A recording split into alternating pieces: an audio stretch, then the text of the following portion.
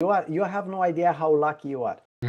Because, and I'm telling you why exactly right now, because this is a big issue, but you avoided that by starting using Bonsai, reading information from. Because all the other tools like Solibri and other tools are showing you this in some property sets that like other properties or other information and custom presets, and you're a bit unsure like how do I check this in ideas? In Bonsai, you see exactly where it is, and you know exactly how quickly you can do and do that in ideas, right? So this is extremely important.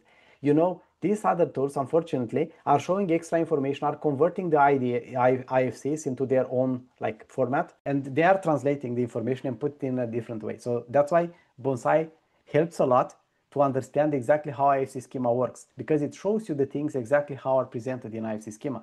It doesn't try to create a new custom property set or something. No, it just shows you exactly how it is, and it's so easy to navigate, right? You just look in the object information tab and you see everything about that object that you picked in the model.